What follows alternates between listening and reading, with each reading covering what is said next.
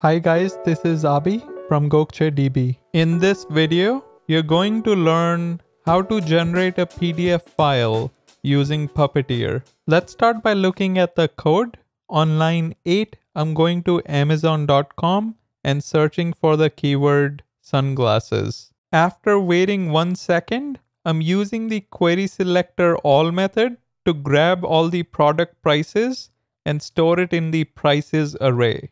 Starting line 21, I'm calculating the average price in the prices array, and then on line 30, I'm asserting that the average price should be greater than $30. Finally, on line 33, I'm generating a PDF file and saving it as wiki.pdf before closing the browser.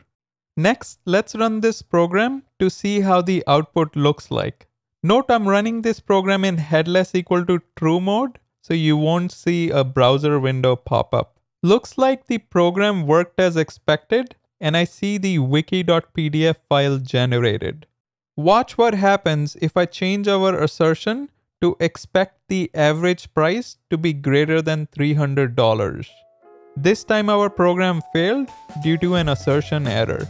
There you have it. Make sure you like, subscribe, and turn on the notification bell. Until next time.